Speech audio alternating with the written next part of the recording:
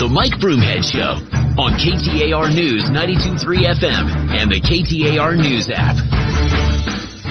Hey, thanks so much for being here. It is the Mike Broomhead Show. Checking in with us aboard the Trump bus tour is Senator McSally. Senator, welcome back to the show.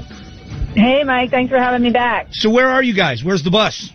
We're in between Flagstaff, and we're heading to Prescott. So, okay. So so we'll have you for about 30 seconds at a time, then it's going to cut out like it does everybody else's cell phone?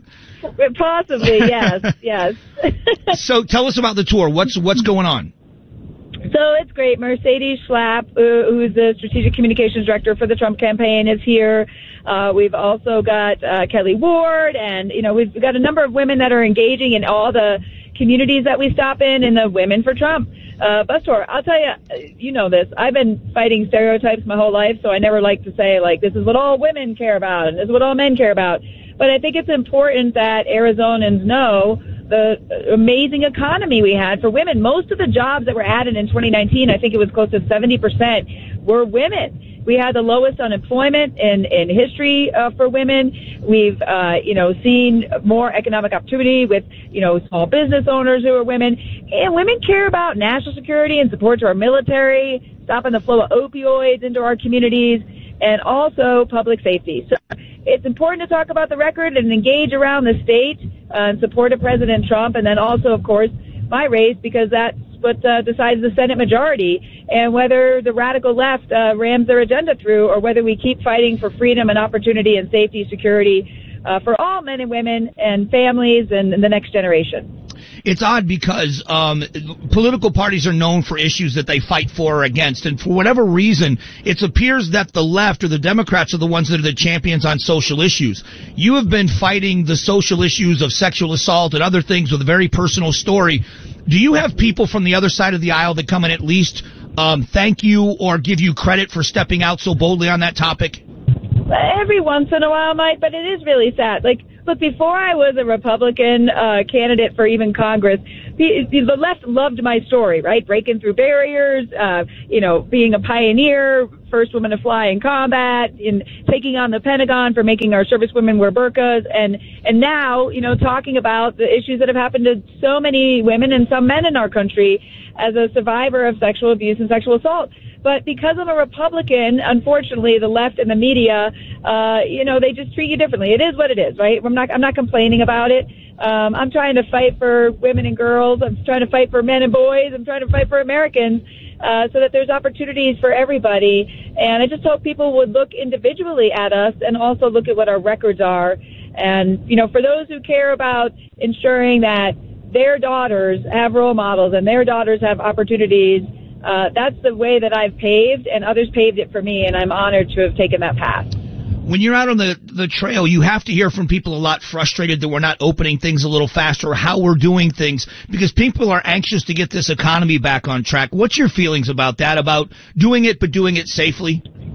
I think there's a way for us to continue to sensibly allow people to keep their small business afloat, go to work to provide for their families, but the virus is still among us. So we see the numbers are going down. That's great.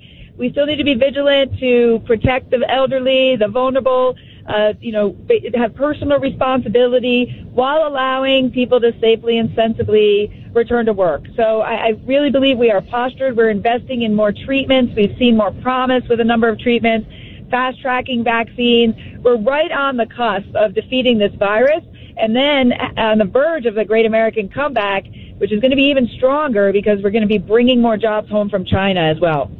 All right, I have to ask you about the debates. You challenged Mark Kelly to a national debate, and you did throw down the gauntlet of saying, or you were quoted as saying, I think he's afraid to debate a girl. Well, I don't know. We've run out of, why are you afraid to debate me? He's hiding in a bunker. Nobody knows what his positions are on things. I have a voting record. It's very clear. He wants to pretend he's not a Democrat, just Chuck Schumer money. And so I'm like, come on, dude. What are you, scared of a girl? Right? So, CNN, for crying out loud, offered a debate. We accepted it. It's a home field advantage for him, and he still won't do that one. That should say something to people. He doesn't want to talk about the radical left positions of his party. He doesn't want to have to answer difficult questions. And this is why it's more important than ever that he get out of his bunker and debate me. Joining us is Senator McSally from the Women for Trump bus tour traveling Arizona today. All right, so let's talk about a position on some things in the campaign. Mark Kelly's campaign running a lot of ads talking about pre-existing conditions and how you're on the side of Big Pharma, and you've got some ads talking about how you're fighting against those things. Clarify for us what your position is on this and what your side of this story is. Well, it's a lie. I mean, I fully support protecting people with pre-existing conditions and prohibiting insurance companies from ever denying anyone insurance because they have a pre-existing condition. We're never going back to that. So this is just a fear tactic from the left. They're running these types of ads all over the country. The reality is, Bill, there's people all over Arizona. Sorry, Mike, I have a friend named Bill Broomhead. The reality is, Mike, that there's people all over Arizona who have pre-existing conditions who right now can't afford health insurance because there's no choices for them. The deductibles are too high. Their co-pays are too high. So we need to have solutions that bring the cost down, provide more options. It's not federal government one size fits all. What the left wants to do is have the government take the whole thing over. And I'm also leading on legislation to take on Big Pharma, to stop them from cheating and continuing to have monopolies to raise prices on American citizens who can't afford their medicines for diabetes, for cancer treatment, and for other diseases. It's got to stop. So I'm leading on that legislation to close loopholes and bring those prices down, cap the out-of-pocket costs for Medicare, and allow more competition and lower costs. So that's the truth. That's my record. The left just is trying to scare people like they do every 2 years.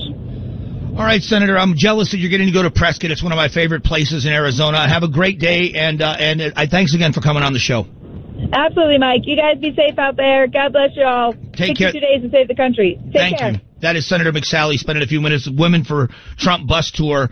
And just in all fairness, because I'm going to start getting tweets from people, when are you going to have Mark Kelly on the show? And I will say to you, I don't know. He has an open invitation to come on the show. We've invited the campaign on. We will continue to do so.